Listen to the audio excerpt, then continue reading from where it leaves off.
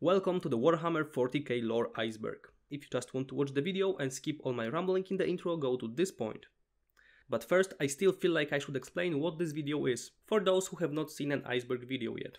Basically, we take an iceberg chart that someone had made, which consists of some points, in this case it's Warhammer 40k lore, and the points get more and more obscure as we get deeper into the iceberg and further into the video. This particular iceberg was posted on the Grimdunk subreddit by the user Asad Ravioli, so shout out to him for taking the time to do it. And just a quick heads up, I won't get super deep into every single point on this iceberg. I'll try to do my best, but realistically there is tens of hours of content in this picture. So if you are interested in one particular thing, there is probably a video about it somewhere on YouTube that is longer than this whole video.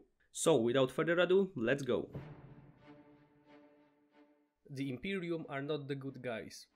When you first get into Warhammer 40k by playing a game or reading a book, you might get the wrong idea that humans are the good guys in this universe, but that is definitely not the case. Throughout its history, the human race underwent a lot of changes, with one of the biggest turning points being the end of the Unification Wars, when the Emperor took control and became the figure of absolute power. And he definitely did not use that power to spread the message of love and acceptance, but rather that of hatred towards Xenos and towards people who wouldn't agree with his rule. And things remained in that state ever since. You could say that they even got worse over time. So now, during the 41st millennium, the Imperium of Men is a society controlled by a bunch of crazy fanatics who worship a person who's been almost dead for 10,000 years, and by people who just want power for themselves and don't really care about anyone below them. Basically, the actions of the ruling forces like the Emperor, the High Lords of Terra, the Inquisition or the Ecclesiarchy have led to avoidable deaths of untold billions of people.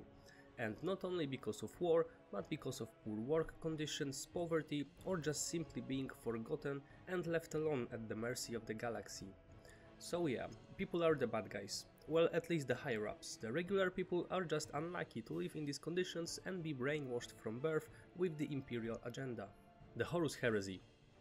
This is definitely one of the most important events in the history of Warhammer universe. It was first mentioned in 1988 in the first edition of the miniature game rulebook, and later it became so huge that it had a 60-novel series written about it. The story begins at the end of the Great Crusade, with things looking very good for the Imperium, with the Primarchs behaving really well and acquiring new worlds for the Emperor every day. But it all soon turns to shit when Horus, the most powerful of all of Emperor's children, gets corrupted by the forces of chaos, takes with him half of Astartes' legions and starts a huge war against the Imperium of Men that lasts for almost 10 years and ends with a climactic fight of Horus and the Emperor during the Siege of Terra. Horus dies in that battle, but before that he manages to mortally wound the Emperor, who has to be seated on the Golden Throne, which eventually leads to the age of corruption and stagnation within the Imperium. The Lost Primarchs.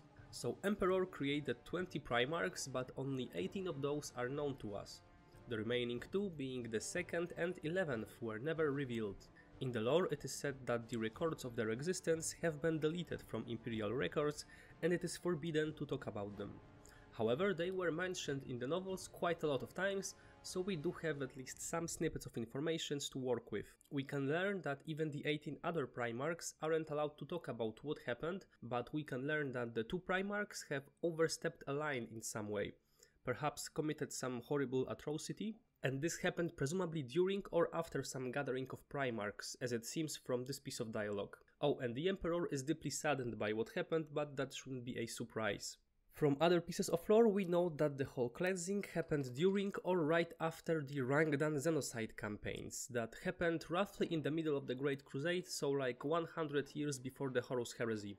These campaigns were fights between the Imperium of Men and the Xenos of Rangdan species, which were a highly advanced race. This war lasted for 60 years and ended with a complete extinction of Rangdan and heavy losses on the human side. However, it is unknown what the Lost Legions were exactly doing during that time. We just know that they were there. But what is the real reason behind the existence of Lost Primarchs? Well, many people seem to think that it is to encourage people to create their own legions, and while this is super cool and wholesome, I couldn't find any official info from the Games Workshop that would confirm this. However, I found this interview with Rick Priestley, the guy who originally designed the missing Primarchs, and he said that it was just to give the players a bit of a mystery. The link to full interview will be in the description. The Eldar are doomed. It's hard to feel sorry for the Eldar, but yeah, it looks like they are completely doomed. First of all, they are forced to live in the shadows of their great past, once the rulers of the galaxy, now a relatively small race of probably less than 1 trillion. That, combined with their slow reproduction cycle and constant war, will make it really hard for them to repopulate the galaxy. But why did they lose their greatness? Well, everybody knows that they fucked a little bit too hard and accidentally created Slaanesh, who is a crazed chaos god with an appetite for Eldar souls. So if an Eldar happens to die without the Spirit Stone, which is a device that will trap the wearer's soul in the case of death, the Eldar's soul automatically goes to Slaanesh for some afterlife fun. And when I say fun, I of course mean unimaginable agony. So as long as Slaanesh exists, the Eldar are doomed. And I imagine that it is quite hard to destroy an abstract idea of emotional excess that exists in a parallel dimension, created from trillions upon trillions of emotions. The Golden Throne is slowly failing. The origins of the Golden Throne have always been unknown.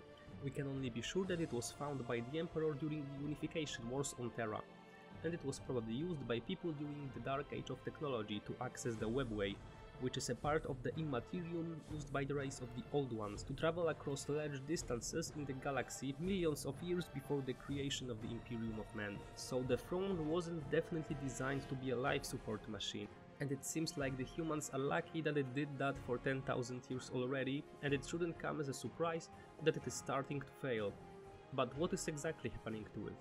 From the 6th edition of the Warhammer Core rulebook, we know that by the end of the 41st millennium, the throne requires 4 times more Psyker sacrifices to run on optimal settings. So it looks like, at the point of the story where we are now, 4,000 Psykers are killed every day just to keep it running. And from the 5th edition core rulebook, we know that in the last year of the 41st millennium, tech priests discovered some failures in the mechanisms that are impossible for any human to repair. It actually got so bad that a member of the Inquisition named Adamara Rasilo smuggled a Dark Eldar homunculus onto the surface of Terra so it would help with repairing the Golden Throne.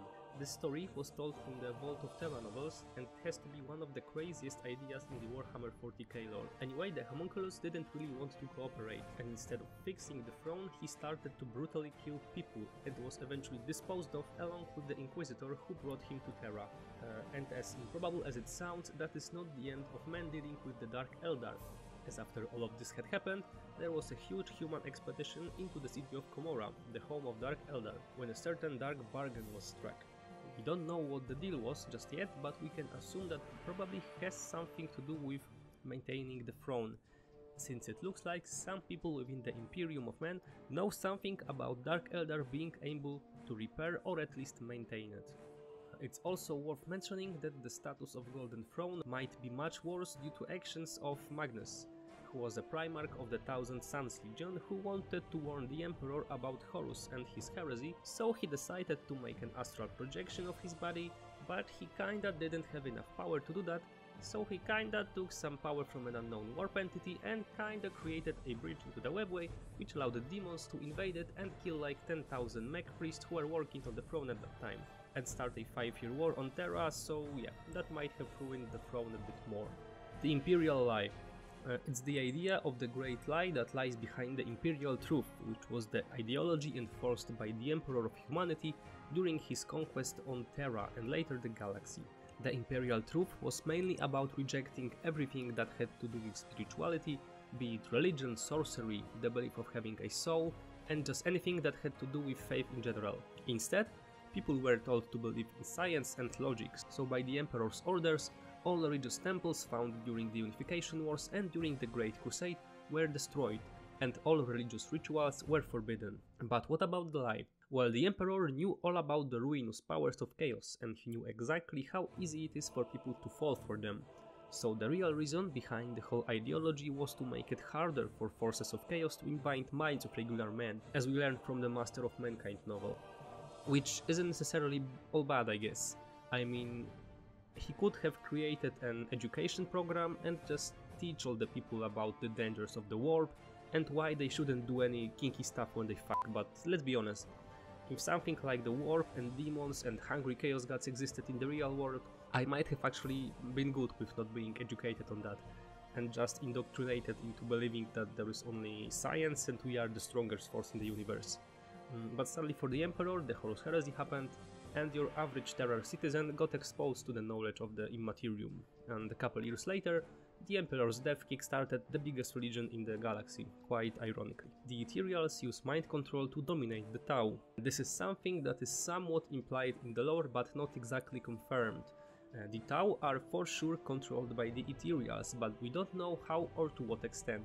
We know for sure that there is something unnatural happening, and devotion to Ethereals doesn't come only from tradition and, you know, their communistic propaganda.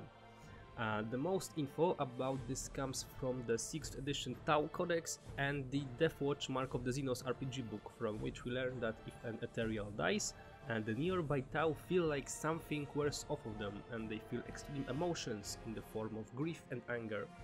So it is currently unknown how the Tau do it. Even in the lore, the human scientists are arguing about it, with the probable explanations of the ability to control Tau being some special pheromones, or the organ on their foreheads giving them mind control powers. The Sensei. The Sensei are characters that first appeared in the first edition of the game and later only a couple of books, and they are the actual biological children of the Emperor. As stated in the books, the Emperor, before he became the Emperor, had lots of, and I mean lots of, sex with a lots of women, and he had fathered many children, male obviously.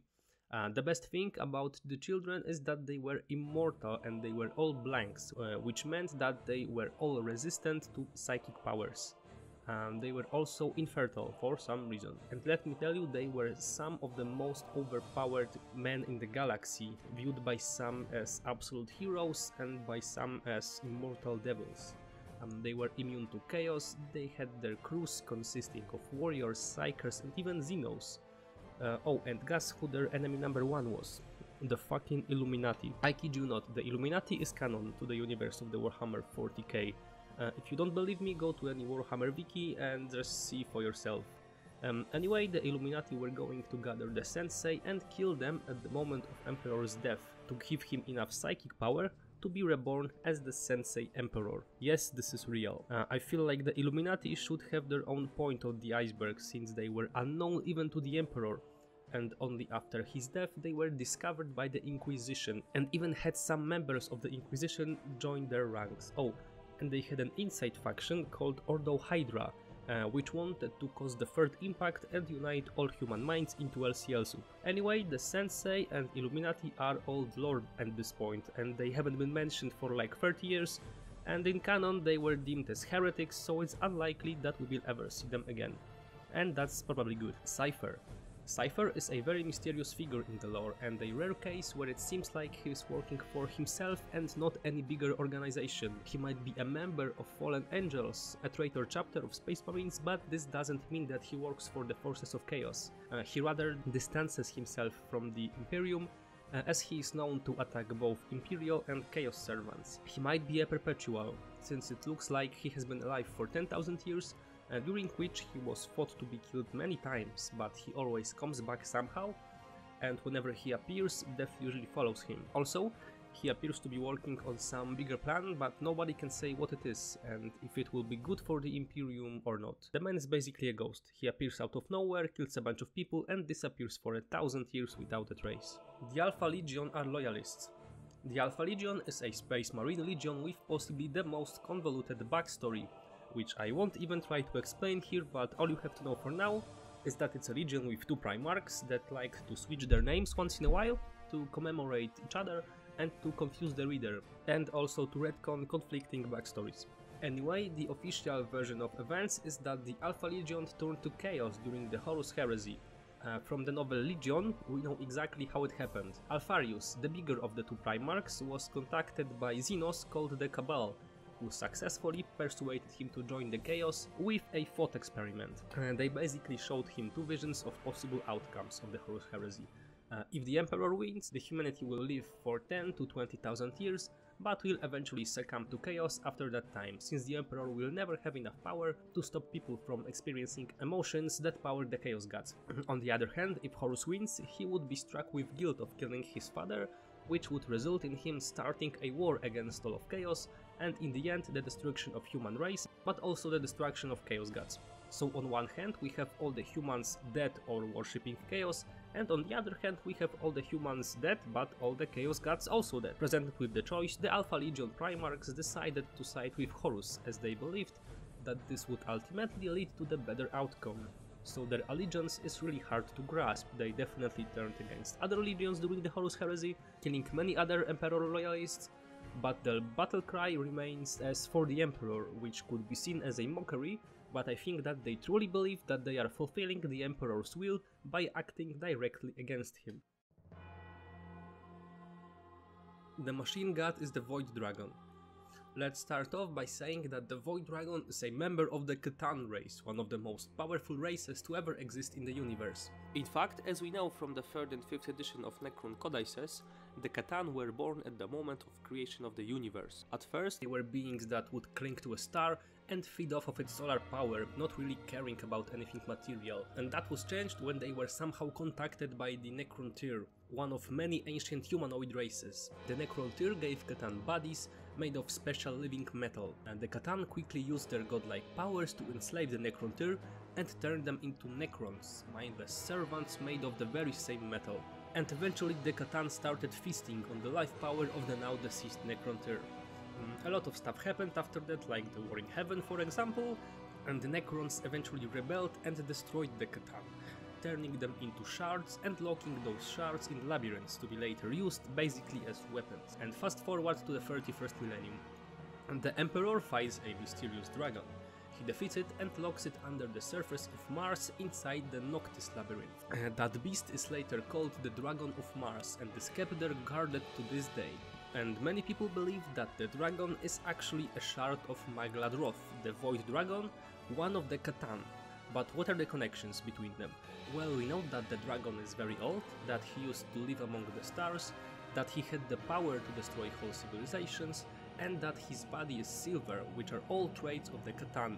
We actually know all of these details from the novel Mechanicum, but this theory is supported by one more point that comes from the 3rd edition Necron rulebook, where the Necrons successfully landed on Mars near the aforementioned labyrinth at the end of the 41st millennium. We don't know what they were looking for, but it definitely adds to the case.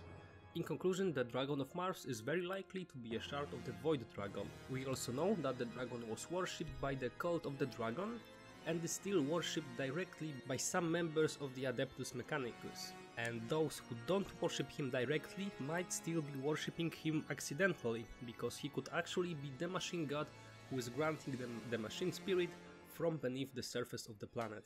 The Rangdan. The Rangdan were a Xenos race, first encountered during the Great Crusade. They were a very powerful and numerous race with ships stronger than those of the Empire, and they gave humans a lot of bad time, slowing down and even drawing them back from expanding onto the northern regions of the galaxy for a good 60 years. And the Rangdan are mentioned in a couple of the Horus Heresy books, but we don't really know much about them. We don't know how they looked or what their culture was, but we know that they have been eventually decimated after 3 wars called the Rangdan Genocides. We know that the wars took lives of over 80,000 Astartes, which is a huge number, and millions of lives of the Imperial Guard, which is like a regular number. Now for the theories, the Rangdan could have been people who survived the Dark Age of technology. They could have been a big community composed of many different species of Xenos, or they could have been led by the missing Astartes chapters. It's impossible to tell for now. Everyone is Alpharius. This meme comes from the novel Legion, in which most of the Astartes of the Alpha Legion introduce themselves as Alpharius to people from outside of the Legion. Alpharius, as previously mentioned, is the Primarch of the Alpha Legion, and the reason behind Astartes introducing themselves with this name is to create the sense of solidarity and possibly to help in keeping the actual location of their Primarch secure by giving false information. It's worth adding that all of the Alpha Legion's members shave their heads in order to look like their Primarch, with some even undergoing cosmetic surgery to look more like him. The fate of Rogal Dorn. Rogal Dorn was the Primarch of the Imperial Fist Legion. His fate is currently unknown, but he is believed to be dead by the Imperium at large. He supposedly died during a fight with the forces of Chaos, or at least he was last seen fighting on board a Chaos starship.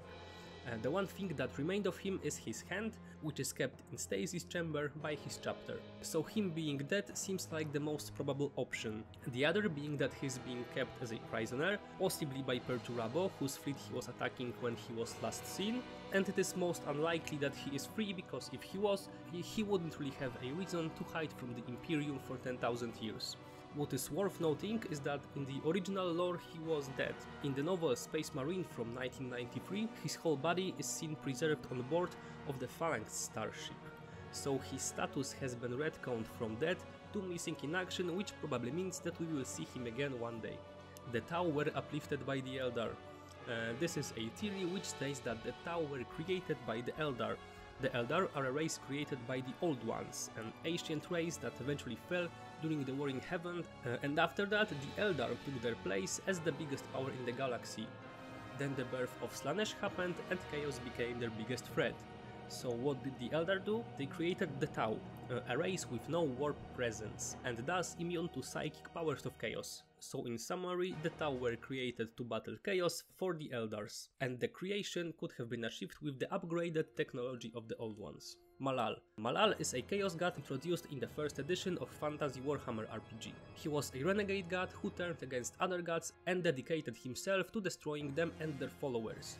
He is a part of the 40k canon under the name Malice, and he even has his own Chaos Space Marine chapter, which not only fights against the Imperium of Men, but also against Chaos Legions dedicated to all other gods. Malice is undoubtedly a 5th Chaos god, but his character is almost never mentioned by Games Workshop, especially compared to other gods. This causes him to sadly be quite irrelevant. The Emperor's origin. It's hard to tell what is canon and what is non-canon in the history of Emperor's early life, since it was first told in the first Warhammer rulebooks 30 years ago and is still expanded upon by the newest novels. Still, I'll do my best to convey the generally accepted story. So the Emperor was born on Earth in the 8th millennium before Christ, in a small village near the river Sakarya, somewhere in Anatolia Peninsula, so the region of today's Turkey. He was born as the collective reincarnation of Earth's most powerful psychers, known back then as shamans or sorcerers. The part of the story that has been retconned by now is that all the shamans drank poison at the same time and thus committed mass suicide, because they knew that humanity will one day succumb to chaos, and the only way to stop that is to create a super psyker with their combined souls. Anyway, the child, who would later be known as the Emperor, started showing very strong psychic powers, with perhaps first instance of this being when he was tending to his father's body, where he had a vision that his father has been killed by his uncle. He then approached his uncle and stopped his heart using psychic powers. As Emperor himself states, it was at this moment that he realized that humanity needed a strong law and guidance, and that he should be the person who sees to it. After those events, he left his village and traveled to the first human city. Emperor was born as a perpetual, an immortal being said to be the next step in the human evolution. And he wasn't alone. Throughout his later years on Earth, the Emperor actively searched for and created other perpetuals in order to serve him and help him make his plans come true. His plan being, of course, unifying the human race and speeding up the process of human evolution. In the following millennia, he took different names and roles. We know that he was a king at one point. He basically did everything to learn as much as he could about chaos and the Immaterium, because he knew that this would be humanity's biggest threat in the future. He influenced the world from the shadows as much as he could to, over the years, unite and take control over humanity. The Ghoul Stars. This is a part of the galaxy that a little is known about. It is a northeastern region inhabited by Necrons, who like to wear people's skins and other friendly Xenos races that look like this. The most notable event that took place in this region was the Plague of Pale Wastings. What it was exactly is unknown, but we know that it attacked the few human worlds that were in that region, slaughtering everything on its way. The Pale Wasting was eventually stopped by 12 chapters of Space Marines, from which 11 were completely destroyed, with Nova Marines chapter being the only survivors. The Pale Wasting is described to be an ancient threat that used some kind of nightmare engines, so we can assume that it was an old and very powerful race of Xenos, whose existence was later purged from annals of history. Nowadays, the Ghoul Stars are constantly being watched by the Death Spectres and Deathwatch to make sure that no threat emerges from this region. Fantasy and 40k are in the same universe. Well, the official statement on that from Games Workshop is that the Warhammer fantasy world is not Terra from 40k. They are, however, in the same universe, meaning that they are connected and can both be accessed through the warp. I don't really know if you can call this canon, but my favorite example of that comes from Warhammer monthly comic books, where a space marine is trapped inside the warp with a chaos warrior from fantasy.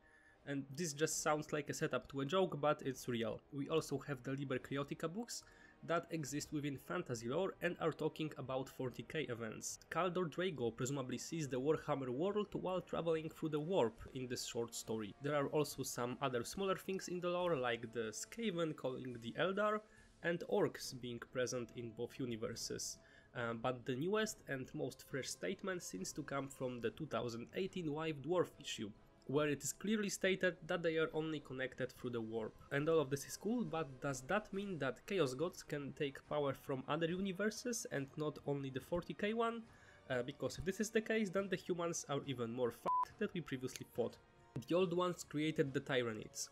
The Old Ones are known to create races, including the Eltari, Slan, Orcs, possibly humans, so it might be possible that they created the Tyranids. But why would they do that? Well, possibly to slow down, to balance, or to just stop and destroy all other races.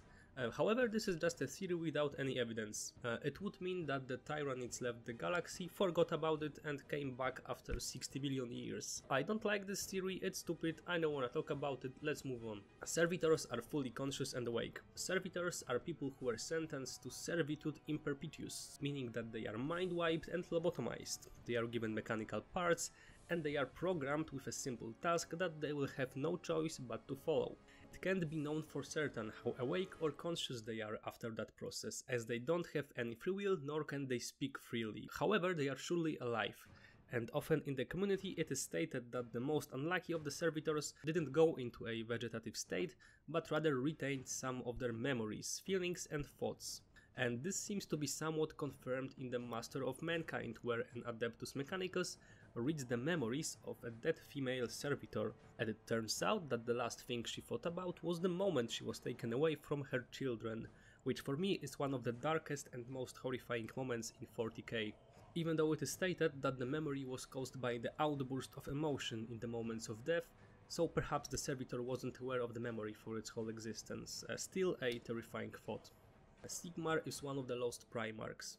Even though we established that fantasy and 40k can sometimes interconnect, this is still a highly unlikely theory. This theory is mainly supported by two facts. First being that Sigmar's birth has been accompanied by a falling of a twin-tailed comet, which could be a pod falling from the skies in which the Primarch was kept.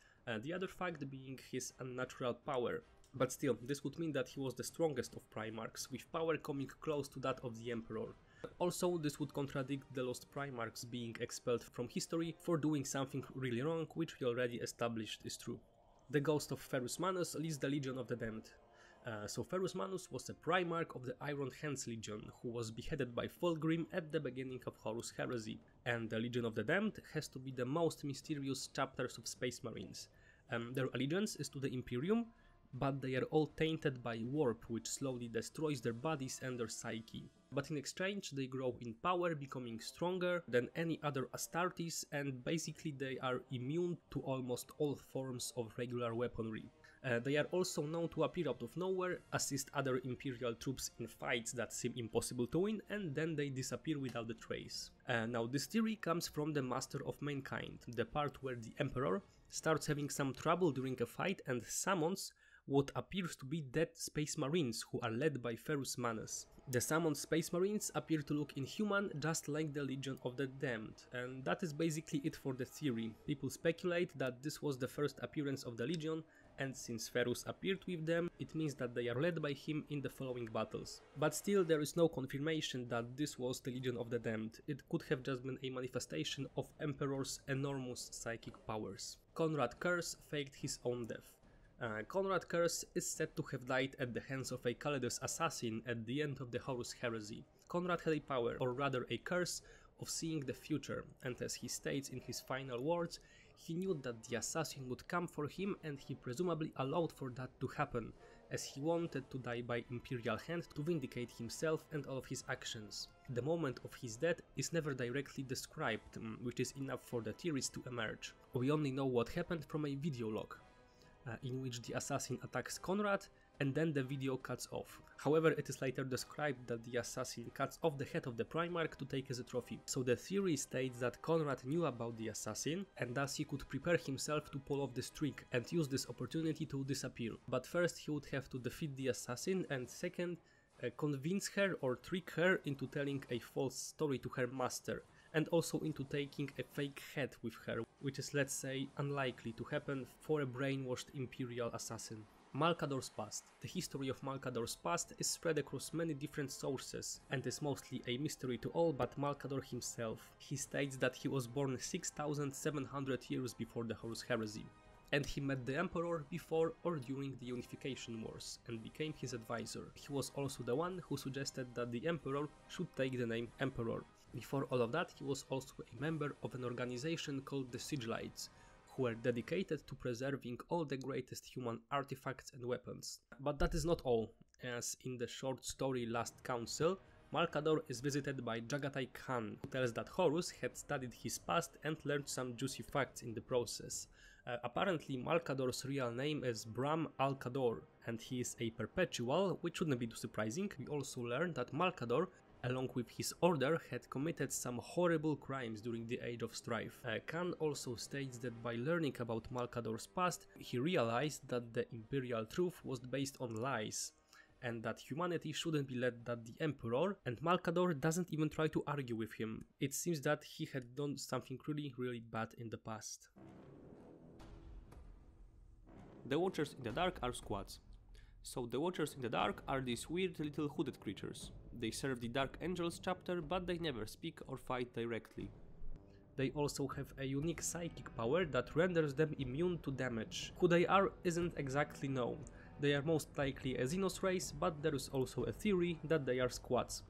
Now, squads are a subspecies of the human race, once cut off from the rest of humanity, later rediscovered during the Great Crusade, and the one thing that made them stand out was their short size, similar to the size of the Watchers. And now the squads all presumably died when their worlds were attacked by Tyranids, and according to the theory, the Watchers are actually the last of the squads, even though squads didn't have the special psychic power and they would have to acquire it later somehow. The only evidence that would support the theory is that the Dark Angels chapter lets them live, so they might be some form of a human being and not a Xeno. I have to admit that only after writing these words I realized that this theory is a joke and I took it far too seriously, so let's move on.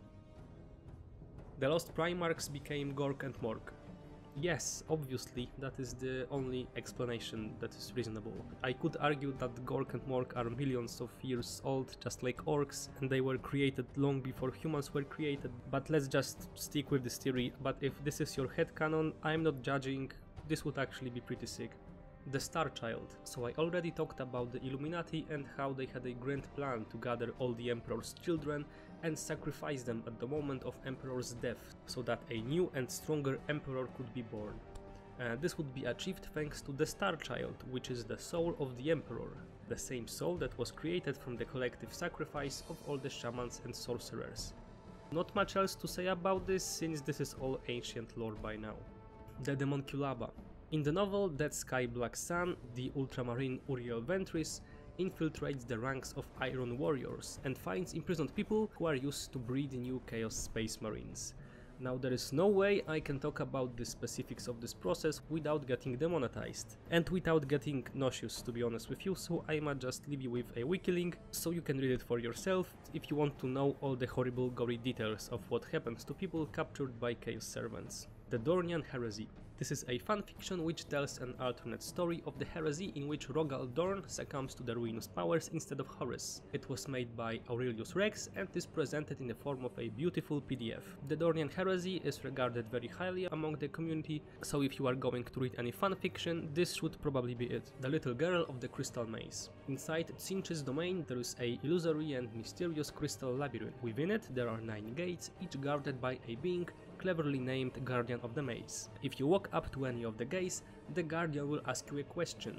If you answer all 9 questions correctly, you will unlock a secret path, and going down that path will give you infinite knowledge. Now, according to the story, the only person who ever completed the labyrinth was a little unnamed girl accompanied by a small black dog. It is most likely just a throwaway event, plus a cool reference to Wizard of Oz.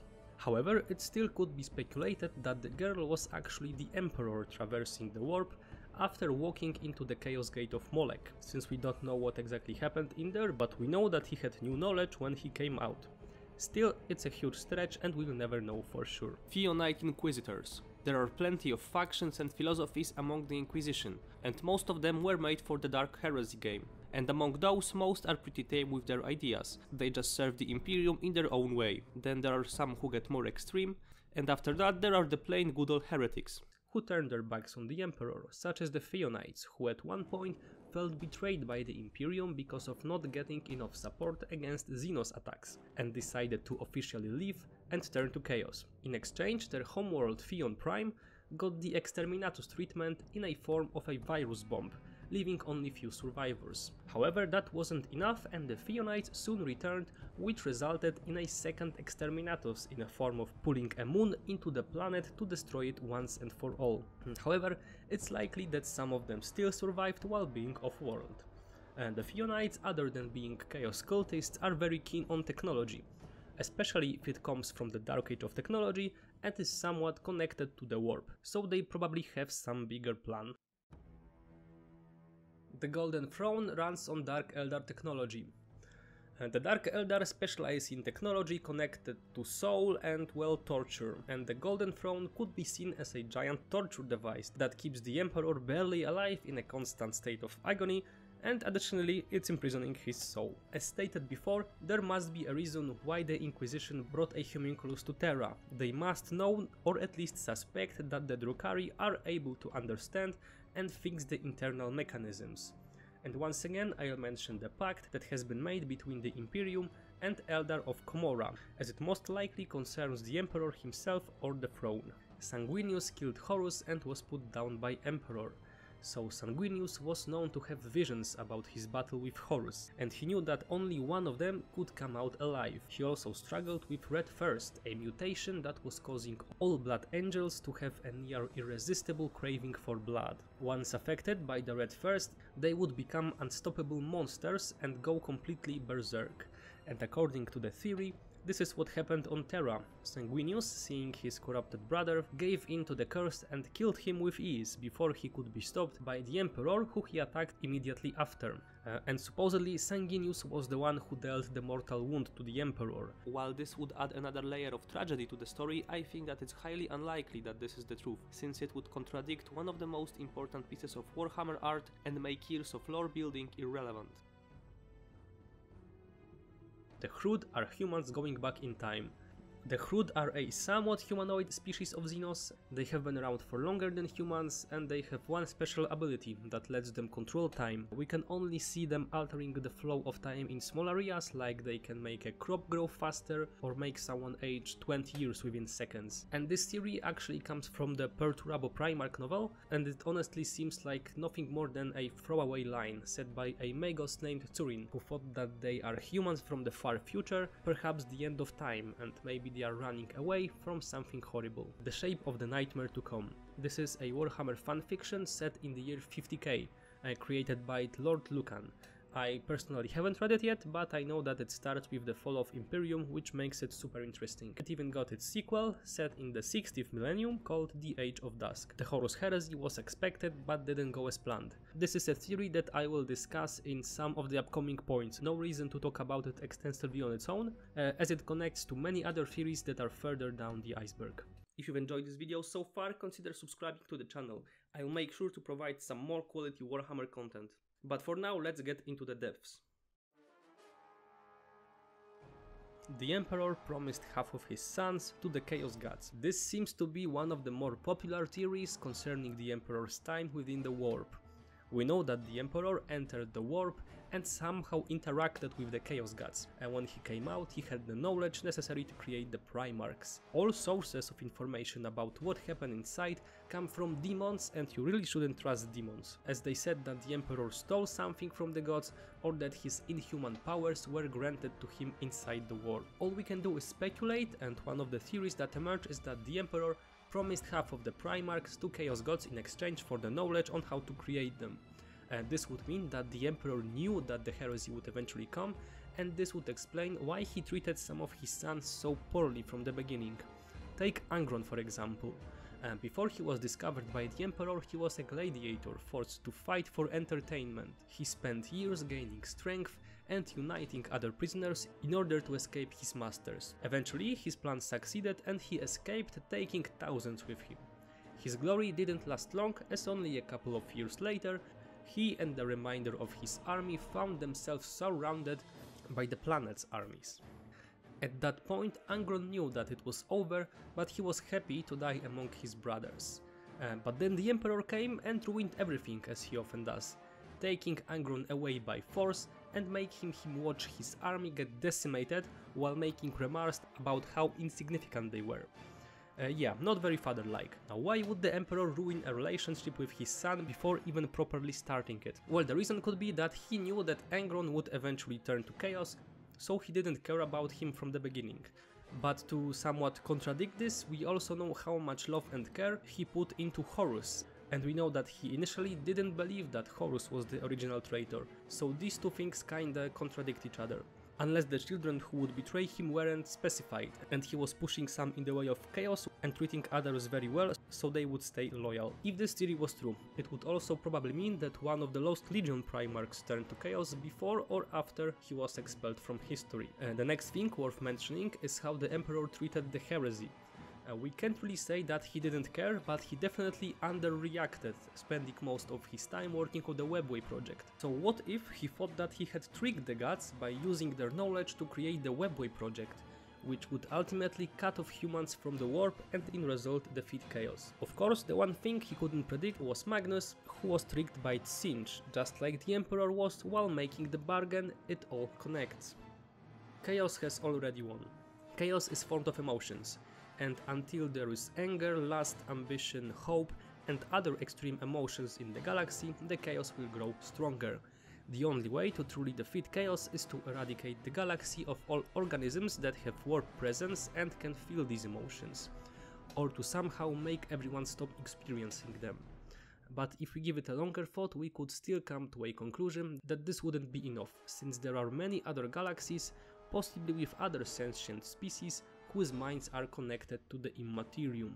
And if we take into account that the warp is connecting an infinite number of universes, like the fantasy universe for example, we can safely assume that it will never run out of power. The three main Tyrannid fleets were just scouting parties, and this information comes from the 3rd edition of Tyrannid's Codex. After the defeat of High Fleet Leviathan, a secret group called the Strategic Collective has been established with a goal of getting as much information about Tyrannids as possible. And their biggest breakthrough was that the 3 main hive fleets that the Imperium encountered so far are a small part of a much bigger threat that will arrive in the galaxy within a century. And if humanity wants to survive this, they must recruit every single man, woman and child in the galaxy. And also with images like this coming from official Games Workshop sources, it's safe to assume that the Tyrannids won't stop coming from the void of space for a long time. Lorgar regrets betraying his father and has been slowly going mad with guilt for 10,000 years.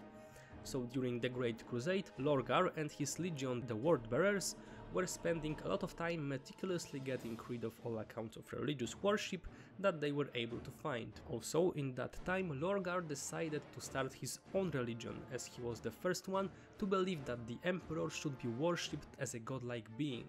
So he started creating a city dedicated to the worship called Monarchia. And obviously the Emperor didn't like that and ordered Guilliman and his Ultramarines to destroy the city, while Lorgar and his legion were forced to kneel and watch it burn.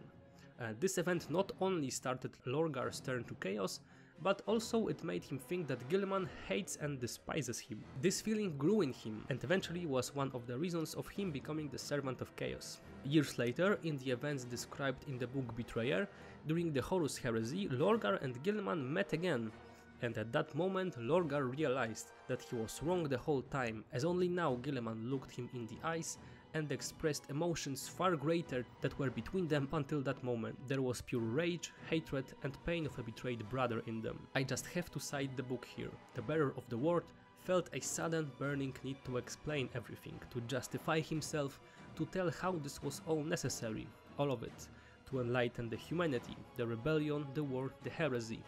The truth or reality was foul, but it had to be told. But of course it was too late to have a conversation, they had to fight. Lorgar came out alive and actually lived to the end of the Horus Heresy, after which he retreated into the Eye of Terror, ascended into demonhood and locked himself away in solitude for 10,000 years. I don't think that he's going mad, as he once left his place of isolation to help his legion and he was as sane as a demon could be, but judging from his thoughts during the battle with Guilliman and his long isolation, there might still be some regret in him. The Emperor will become a 5th Chaos God. This has been a big point of debate among the community for years, and there are a couple of branching theories about it. One of them being that the Emperor's actions started the creation of another entity within the warp, composed of this belief that he forced upon the people, and once he dies, his soul will join these accumulated feelings and form a Chaos God, one that could potentially destroy other gods. Another theory is that his soul alone is so powerful that once it joins the Immaterium, it will be enough to create a being at a power level similar to that of the 4 gods. But that wouldn't necessarily make him a Chaos God, as each of them is composed of different emotions and Emperor's soul would just be a different kind of being. However, it could be powered by the worship that he constantly gets from the masses of the Imperium. It is also theorized that he had offered his soul to Chaos Gods in exchange for knowledge, thinking that he would trick them by escaping into the webway, but then of course Magnus did nothing wrong, and now Emperor wants to prolong his stay in this world by extending his life using the Golden Throne, but giving up his soul to Chaos would still not make him a Chaos God. Nothing is canon. This pretty much comes down to the quote of Mark Gascoigne, who was a head of Black Library at one point, citing, "Yes, it's all official, but remember that we are reporting back from a time where stories aren't always true or at least 100% accurate. If it has the 40k logo on it, it exists in the 40k universe, or it was a legend that may well have happened, or a rumor that may or may not have any truth behind it. Let's put it another way. Anything with a 40k logo on it is as official as any codex, and at least as crammed full of rumors, distorted legends and half-truths. I think the real problem for me, and I speak for no other, is that the topic as a big question doesn't matter, it's all as true as everything else, and all just as false, half-remembered, sort of true. The answer you are seeking for is yes and no, or perhaps sometimes, and for me, that's the end of it. Now this might just be a lazy way to explain all existing and future retcons, but it is what it is and we can't be certain of anything in the lore. The Terminus Decree orders the eradication of humanity. The Terminus Decree is a set of instructions said to be written by the Emperor.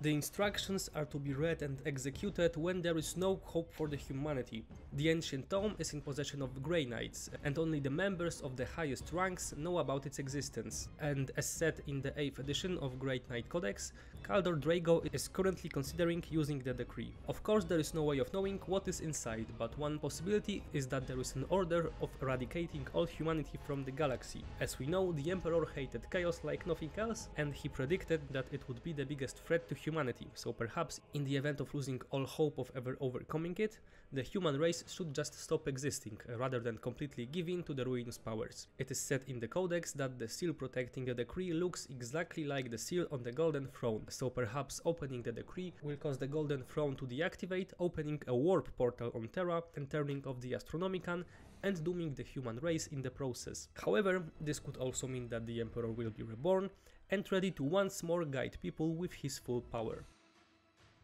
Horus sits on the Golden Throne. I'm pretty sure that this refers to a fanfic called The Truth About the Emperor, in which Horus completely kills the Emperor and barely survives the fight himself, but thanks to his psychic powers he is able to influence Rogal's mind so that he picks up Horus's body to to plant on the throne instead of the Emperor's. As far as I know, that is all, and there is not a single piece of evidence Horus being on the throne. We know that Horus's body has been taken and preserved, and that the Emperor gave an order to put him on the throne, so all theories concerning this are pretty far-fetched. The Emperor always knew he would fail. There is a lot of evidence that supports this. There is the fact that he treated some of his Primarchs like Lorgar and Engron worse than the others, like he knew that they would turn to chaos anyway at some point.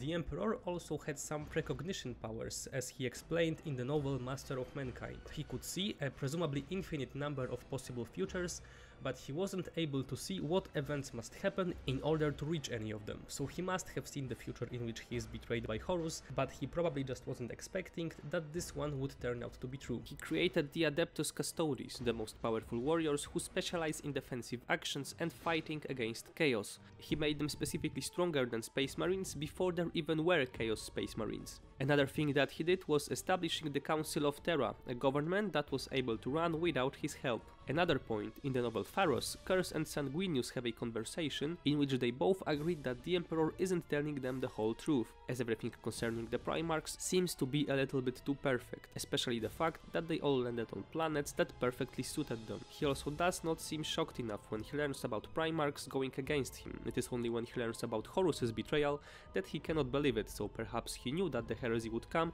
he just wasn't expecting his favorite son to betray him. Malcador was running a coup. I'll be honest with you, I couldn't really find any information about this theory, and even the Iceberg's creator doesn't know what it refers to, so I'll leave it for now and maybe make a separate video when I find out what it refers to. The Horus heresy happens on an alternate timeline. This theory states that the Emperor had experienced the heresy multiple times, and each time it played out a bit differently. The Horus heresy that we know about is one of the possible outcomes that is being played out currently, but perhaps this is the right one that needs to be played out in order for humanity to win. It all begins with Emperor's psychic powers. As stated before, the Emperor could see different possible futures, but he didn't know how to get to each one of them. So what if he was powerful enough to somehow project possible futures and live them to see which one would result in Chaos's destruction? Or what if he had the power to go back in time and try different things until he would find the perfect future? Okay, but what could prove such a crazy theory? To be honest, this Reddit thread. So far I tried to pull from as many sources as I could to fact-check everything, but I couldn't possibly do a better job than this guy, so definitely check out his post, link will be in the description, and I'll just give a quick rundown of the bigger points he makes. First of all, Emperor's time travel might be possible, as we see a vision in the Outcast Death novel in which time moves backwards and chaos is seemingly defeated. There is also a vision presented to the Emperor that he must be defeated in the battle against Horus so that humanity might survive. All of this also ties to the Emperor knowing he would have to die theory. In the Board is Set short story, Emperor tells Malcador that he plans to sacrifice himself at the end of the war. And there are strange interactions between Horus and the Emperor when he seems not to recognize his son or not to remember his words, like he was confusing Horuses from different realities. There is also a lot of inconsistencies in the Siege of Terra novels, like characters who die but appear later in the story, and others suddenly changing their personalities. And the one big point that I like the most being that the Horus who came out from the portal on Molech isn't the same Horus who entered it, and this could be attributed to the fact that he had thought that an unimaginable amount of time had passed since he entered the portal, and also that his personality changed completely during that time. We are the Chaos Gods. When we play the miniature game, we take full control of armies composed of all types of species. We make them fight, we make them die, we laugh at them, we dispose of them where they are no longer useful, and we never feel sorry for them. We don't care about their feelings, we use them as tools for our enjoyment, and they can't do anything to stop us. We are the Chaos Gods. And that is all, thank you for watching. If I had made any mistakes, please let me know in the comments below. And if you liked the video, you can consider making a one-time donation to the channel, link will be in the description. Thank you for watching and see you in the next one where I'll be reviewing Warhammer mobile games.